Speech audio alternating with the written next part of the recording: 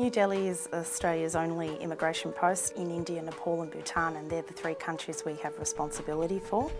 In New Delhi we have approximately 7 teams. We cover the full gamut of DIAC's visa products through to refugee and humanitarian. We do roughly 780 refugee and humanitarian visas a year.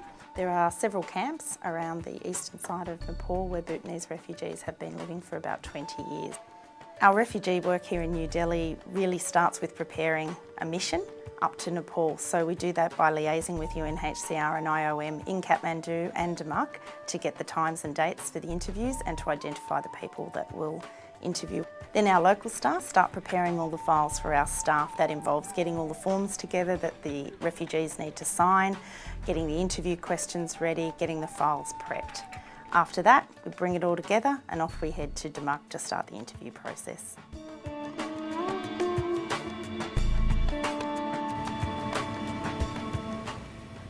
So we've just arrived in Damak and now we've come out here to the Beldangi Refugee Camp.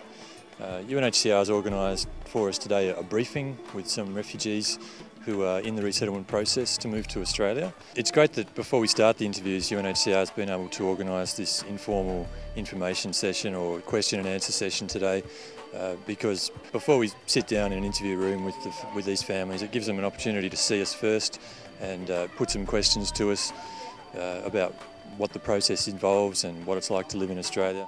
During the course of the week, we'll be speaking with families like the ones here today to learn a bit more about who they are, the story of why they are living here in Nepal, and understanding their refugee claims, but also gathering a lot of information that will help our settlement service colleagues in Australia make sure that these people arrive and settle well when they get to Australia.